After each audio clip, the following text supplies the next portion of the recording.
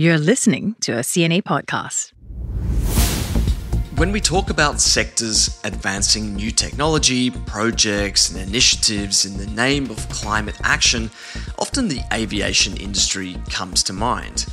Flying is a dirty business. There's lots happening with sustainable fuels, with hydrogen planes, industry-wide decarbonisation targets. But today we unpack why a lot of the progress seems to have remained grounded. Hi, and welcome to Climate Conversations. I'm Jack. Board and Liling Tan is here too.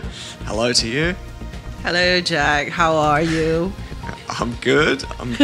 Little guilt check for you. Do you fly often? Do you think about carbon offsets? Does the planetary impact of your individual decisions change your thinking about travel? Wow. Is that what really goes through your mind when you travel? No, I'm not saying that. I'm asking you.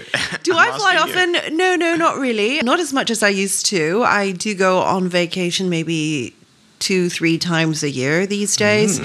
And on those flights, honestly, I don't really think about carbon offsets. I used to, and I used to also pay that carbon premium that some flights that you can add on, that you can add on, and it was my contribution to the climate fight. But nowadays I travel with a young child, and there's really not much room to think about anything else when that's happening. So what about you? Where did you go to for your vacation recently? Did you fly? Was it a guilt trip for you? Haha. See what I did there? No, my most recent vacation was just in Thailand. So no, I didn't fly too far, but I did take 4 domestic flights throughout that period. So yeah, a little bit of flying. And I don't pay for the carbon offsets. I think just being involved in this space quite a lot, I'm pretty aware of greenwashing. And I just don't have faith that many of those offsetting programs are necessarily effective. Nor is giving a token amount of money to a company to offset my seat on that plane really going to save the planet. So, not guilty, a little bit guilty. All right, somewhere in the middle. A little bit of guilty is good, I guess. If there were alternatives, I would consider them. If they had hydrogen planes that I could jump on, I'm ready. That's not going to happen for a while, I think. Okay. Let's jump into the quiz then. Last week wasn't so good for you, but maybe this week you'll recover. Have you ever wondered how many planes are up there in the sky at any one time? Why do you do this to me? Well, that's our question today. Can you count them? At peak times, this is the question, at peak times, and the clue is that that's typically on a Friday afternoon, in the Northern Hemisphere during the summer months. How many planes are in the sky at one time? And this is an estimate from Flight Radar. That's not an easy question. I mean, I have absolutely Let's see if you no can idea. get it roughly to the nearest 1,000 maybe. Okay. Ballpark. All right. Let me have a think. Okay, answers at the end. See how you go as well, listeners.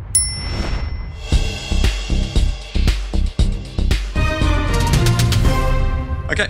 Now for our main story this week. Climate change is a huge challenge for the aviation industry, it's clear. And given the sector makes up about 3% of all carbon emissions, the entire planet as well benefits from progress in the skies. A few years ago, it seemed like the race was on for which company would crack the code to clean up their operations the fastest and gain commercial advantage from green flying. But a lot of the headlines coming out of the aviation world lately and from big airline companies are largely negative, turning back the clock. You're right. Have you noticed this? Yes. You're right. I have noticed this, and I think it's timely to be discussing this topic right now. Here are just a few of those very headlines from the last few weeks that you're talking about. So, global air travel surges while switch to clean jet fuel lags. And this is from Bloomberg. U.S. objects to recommendation on sustainable aviation fuels from Reuters. Airbus delays hydrogen plane amid, quote, huge, unquote, technological challenges. Also from Bloomberg.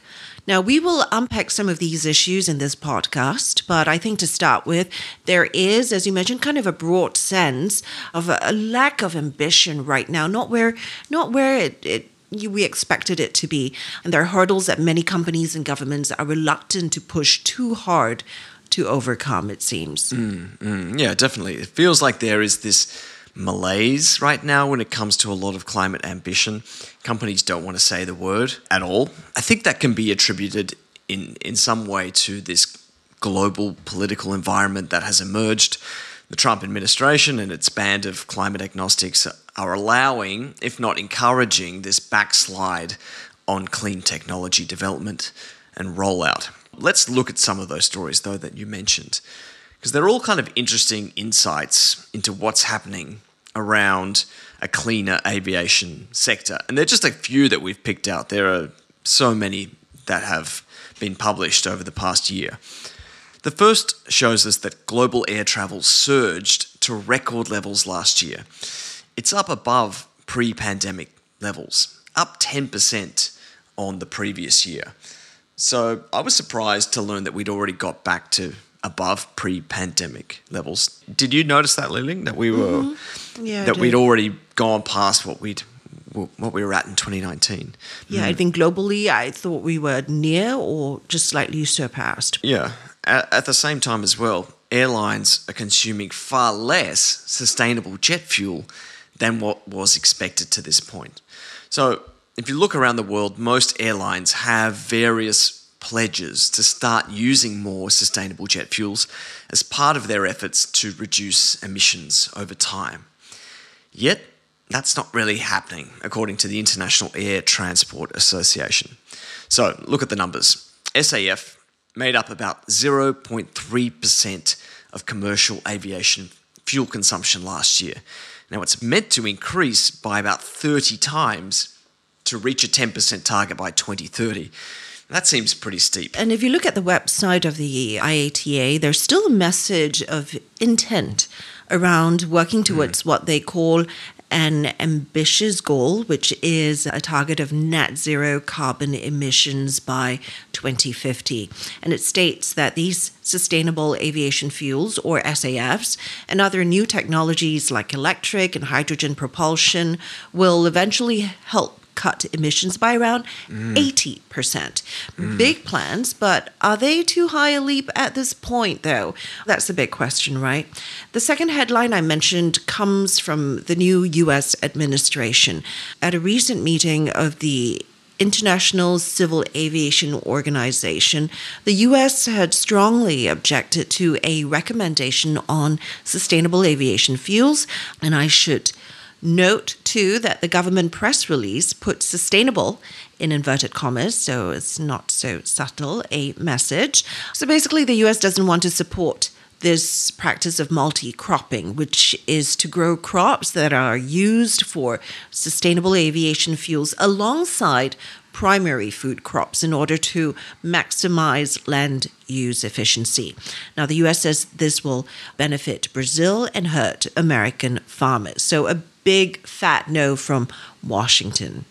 Yep. Strong messages coming from Washington that they're not really interested in supporting the development of SAFs very much. We probably should just linger very quickly, though, on what these fuels actually are, where they come from, now that we're talking about farming and crops. So essentially, they use sources like used cooking oil and animal tallow, which are then processed to be able to make the fuel that's used in jets and airliners. And basically, they promise to produce up to 80% less CO2 emissions versus conventional fuels. Okay, carry on. Oh, thank you, Jack. Now, there are other issues slowing down the uptake in SAFs as well. First of all, we talk about this a lot. They're expensive to produce. There is limited supply. The feedstock material you've spoken about are difficult to source and then difficult to process. And they cost nearly double the price of conventional fuels. There also aren't actually that many companies making SAF. I think at last count, there were just shy of 20 producing at scale. Singapore has one of the largest SAF production plants, by the way, operated by the Finnish company Neste.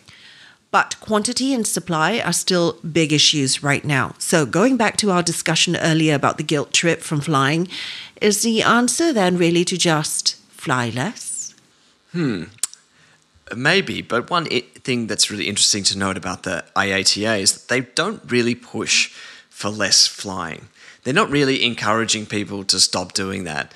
And they note that most emissions are actually caused by longer haul flights where there aren't any other transport alternatives. And so if the aviation industry continues to grow, which it is projected to do, even if these sustainable fuels ramp up, they're basically being nullified by just having more planes and more flights. So an interesting dilemma that exists. I think that kind of segues to the third headline that you read out there. Right. Airbus, a major aircraft manufacturer. Think your A380, for example. Now, Airbus is dealing with major technological hurdles to develop a hydrogen-powered aircraft.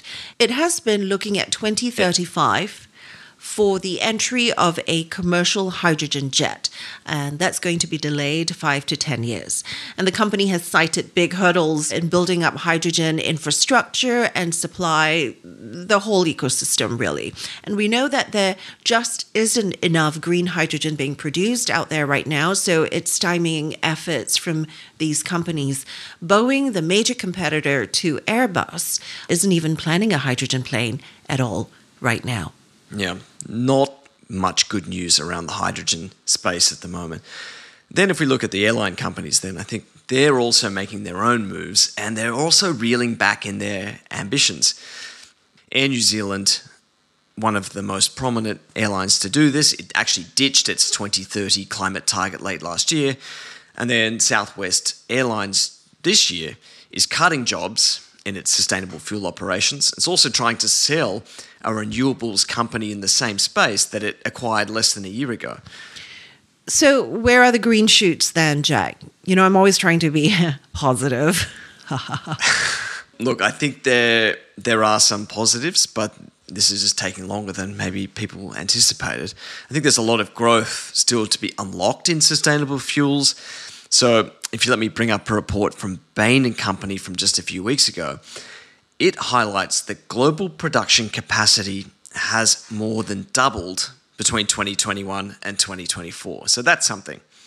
And it also states that, quote, it's plausible by 2050, global demand for sustainable aviation fuel and renewable diesel could be around double the size of today's ethanol and biodiesel global markets.